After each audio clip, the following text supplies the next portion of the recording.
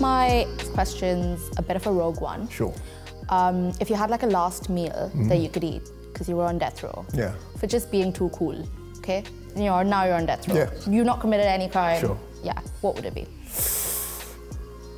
Oh, I think it would have to be. It would have to be some kind of seafood.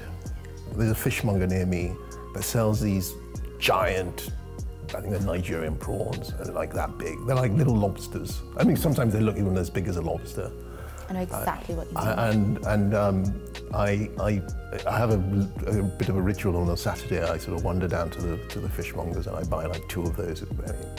It's a bit of an indulgence, but then I just take them home and I prepare them and I make a stir fry and I grill these or I pan fry them. It's just beautiful. Can I come? Is that a question?